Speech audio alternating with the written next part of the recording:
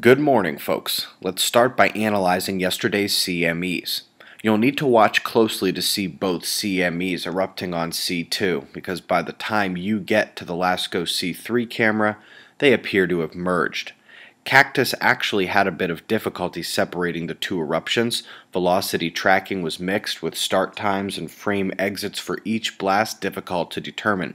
And while some particles were registering at major speed as a whole, the CMEs were just above average. Still would have created some strong geomagnetic storms at Earth, but likely would have not been the kill shot.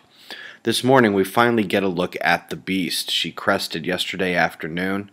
Let's go to HelioViewer so we can see how the umbral fields and corona plasma sit above an active region in sunspots and how it's different to the ambient solar surface.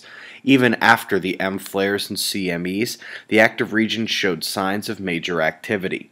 The fields were surging, we had plasma rain, field-aligned ejecta in a northward position. There's even a faint solar tsunami rushing towards the camera and away from the active region. Now, despite the high activity on the limb, despite the interaction as it turned, the Earth-facing solar quiet takes day number 1. She's gone silent. I'm actually more focused on the plasma filaments right now. Got 5 of them that could affect Earth over the next few days. Solar wind. There's Thursday's blackout.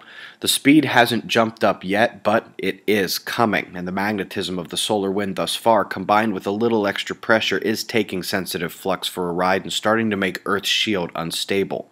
We are still awaiting the fastest stream. On the left, the equatorial extension of the southern negative corona hole is all that's visible about it.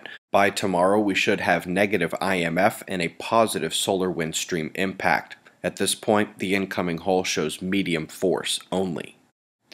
Speaking of outages, there will be another space weather data blackout today. That's an 8:30 a.m. Eastern Time start. Eyes on SDO, Gong, and Soho during the downtime.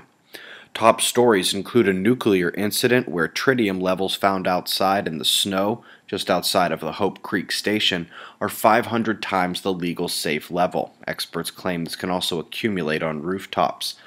Dawn has entered the orbit of Ceres. Capture occurred yesterday, and now it's only a matter of time till they release some of the best space images ever. Can't wait. Bring them on. Then this.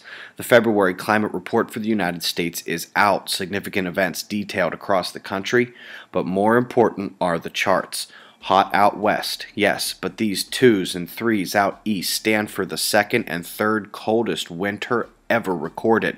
In fact, breaking it down even further, whether you go by the daily highs, the daily lows, or the average temperatures, parts of the east were definitively the coldest February in recorded history. Precipitation maps showing mostly drought. And as if this winter hasn't been bad enough, its nightcap is here and breaking more records here in early March. But a nightcap it is. Things are about to change to heat in a big way. We actually mentioned this in regards to a return of tornado season in the March 4th news from a few days ago.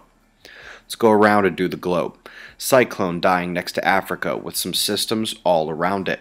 Over in the United States, it is another lighter day with high pressure dominating and the cold temperatures remaining as the top alert for this region today and tonight. Europe doesn't get much simpler than this. Killer convergence cresting here from the North Atlantic lows while the southern system persists for day number 3. Clouds are following the convergence and that southern storm. Weather shares from that northern convergence are requested, please.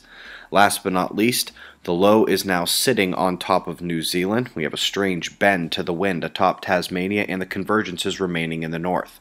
The purple weather warnings couldn't match up any better. Folks, a couple of you caught a mistake in one of the recent Deeper Look episodes. We went ahead and fixed that yesterday, and it is Saturday, so we'll have Fly on the Wall in a few hours. Hundreds of hours of content and growing. Membership button is here. It is extremely expensive at $3 whole a month, but it is a bit less if you get a whole year. We appreciate your support more than you know. Got the current conditions and shots of our star to close. It's 5:40 a.m. Eastern Time, and that's the news. Eyes open. No fear. Be safe, everyone.